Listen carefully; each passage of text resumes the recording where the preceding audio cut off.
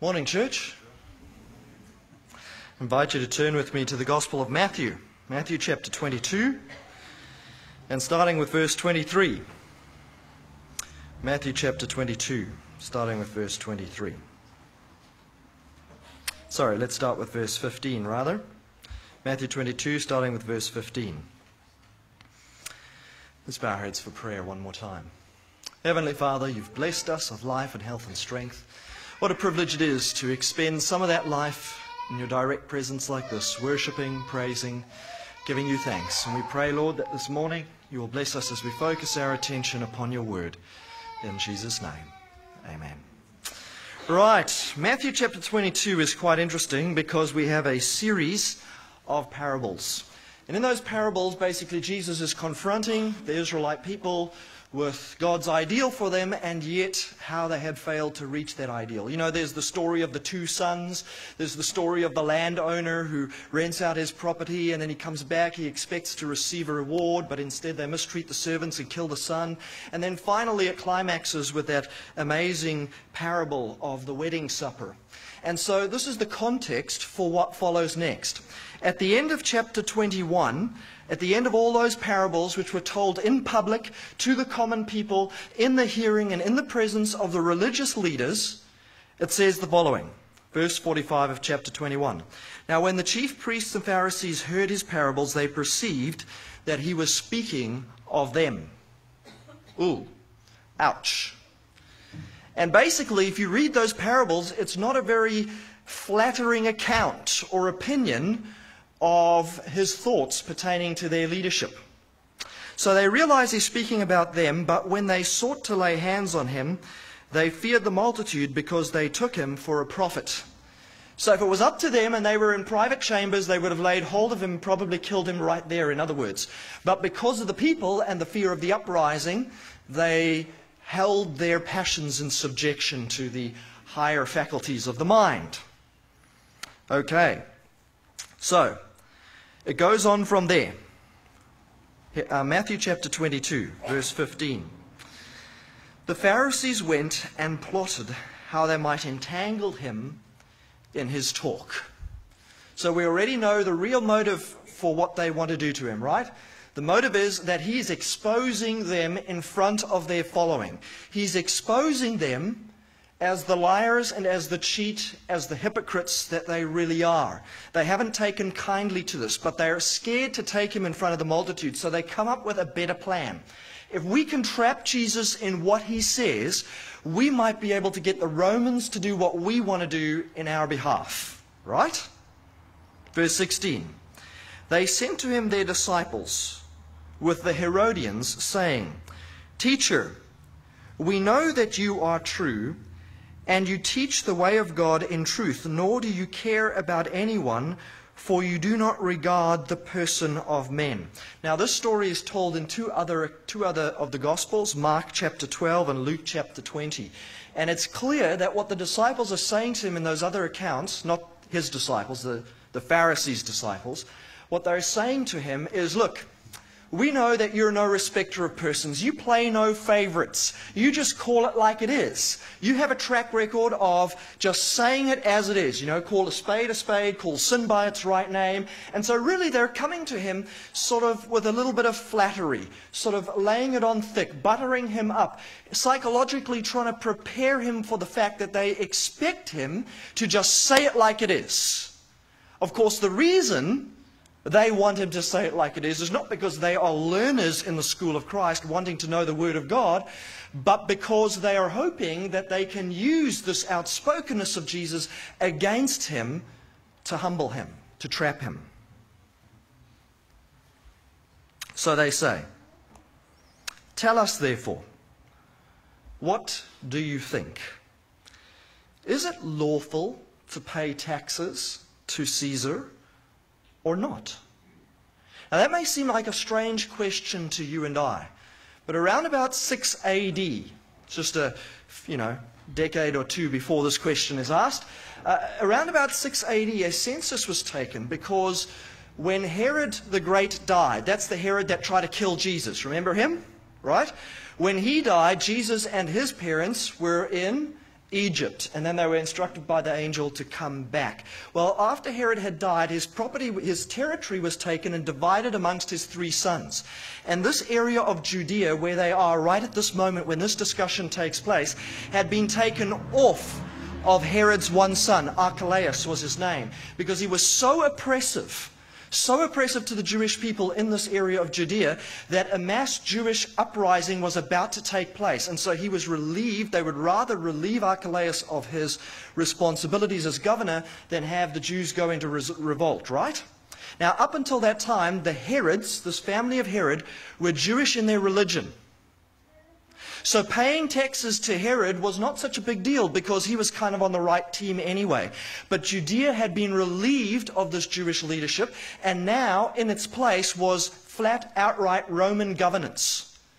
That's a little bit of history for you. Here's another piece of the puzzle. There was a man named Judas of Galilee, not to be confused with Judas the disciple. Judas of Galilee was a bit of a radical, a revolutionary.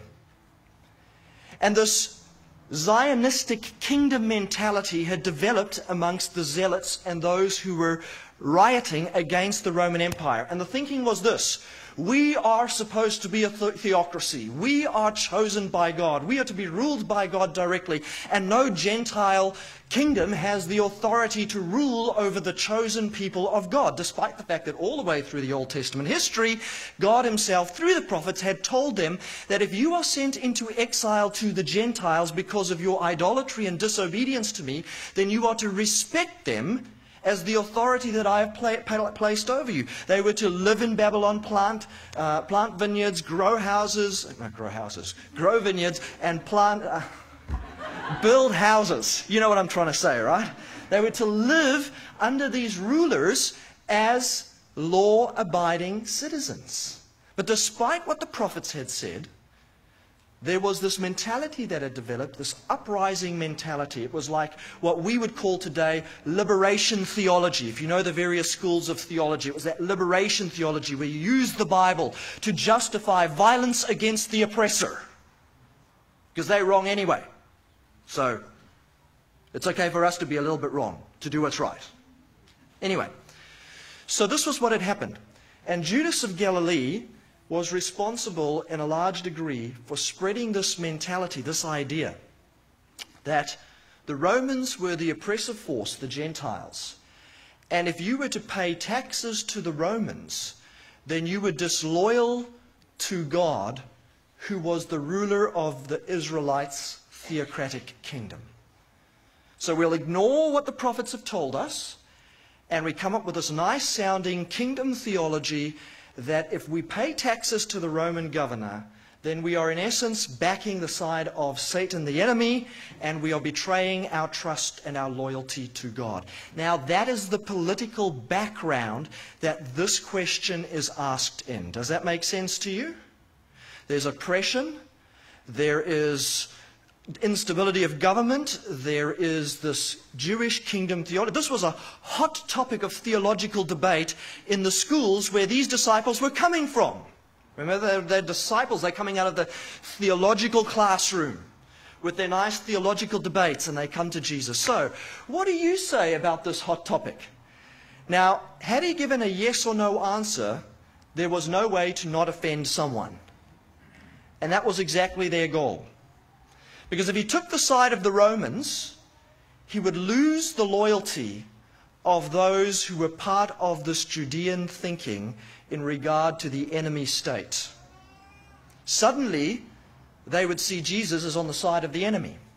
On the other hand, if he kept the loyalty of the people by saying, no, you shouldn't pay taxes, then they've got him exactly where they want him. All they have to do is report this to the governor, and he would be arrested on account of sedition and causing uprising. That's a pretty tricky position to be in, isn't it? So Jesus, with his masterful wisdom, for which I admire him incredibly, asks for a Roman denarius, a silver coin, which is about the equivalent of 1 day's labor for an ordinary common laborer of the time. Now, there were other coins he could have asked for. There were copper or bronze coins. Each district minted its own coins.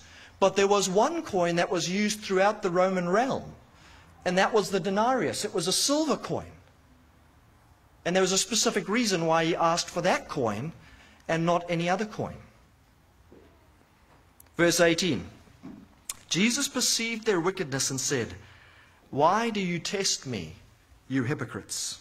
Show me the tax money." You see, the coin that they used to pay tax to Caesar was the Roman coin. So he says, show me the coin that you pay the tax with. Not any other coin, the tax coin. So they brought him a denarius, and he said to them, "Whose image and inscription is this?" Image and inscription. Image being picture. Inscription being the words that are written there. And on both accounts, that coin belonged to who? Caesar, right? Whose face was on that coin? Caesar's face. To whom was the inscription to give glory to? Caesar. That coin belonged to the Roman state. It belonged to Caesar. They said to him, "This is Caesar's." And he said to them, "Render." That means give back. Give back to Caesar the things that are Caesar's, and to God the things that are God's. It wasn't really a yes. It wasn't really a no. It was a question of recognizing ownership and jurisdiction. Jesus echoes the voice of the prophets. You know, you'll find this in Romans 13 verse 1. What does he say in Romans 13 verse 1? What is the relationship between the believer and the state powers to be? One of obedience and subjection. To be law-abiding citizens. Part of your Christian experience is to be loyal to the governments that are in charge. To render them the respect necessary, even, and this is the tough one, when they don't do what we want them to do, or when they become oppressive. Strange. Strange. Because God is the one that sets up kings and brings down kings. Read Daniel chapter 2 for that idea. Interesting. Render therefore to Caesar the things that are Caesar's, to God's the things that are God's. When they had heard these words, they marveled, they left him, and they went their way. Now, the purpose of me sharing this story with you this morning is actually not so much to encourage you to pay taxes. The main burden of my message this morning is really not so much to, back John Key and the Prime Ministry, the government systems and all of that. That's not really what I want to share with you this morning. Jesus was saying something far more subtle, something far more gospel-centered in what he said. He's talking about images and inscriptions, coins that bear the resemblance of the owner. Does that ring a bell? Where else do you find that language? The first chapter of the first book of the Bible. Let us create man. How? In our image. Every human being born into this world is born with the superscription, with the image of God engraved upon them. And while these religious leaders and scholastic theologians argued about loyalty to state governments, their heart was not surrendered to God, and their very being bore his image. Jesus takes their logic, he takes their world, he shakes it upside down. He says, there is a far greater authority than Caesar. There is a far greater authority than the Labour government or the National Party, to whom you ought to pay supreme allegiance. A coin is a thing of this world. A coin has the superscription of an earthly government that is there sometimes by the active blessing of God, sometimes by the permissive will of God.